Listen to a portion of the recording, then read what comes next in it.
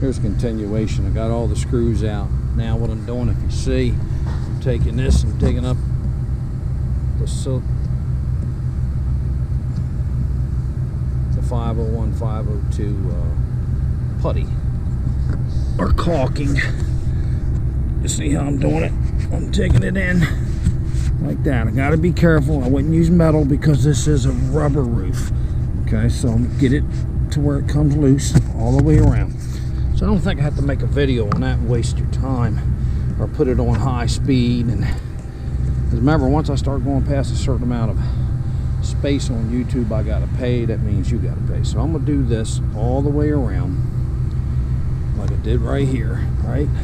See how it's clean right there? All right, thank you very much, Jeff from RV Diagnostic. We'll continue this later.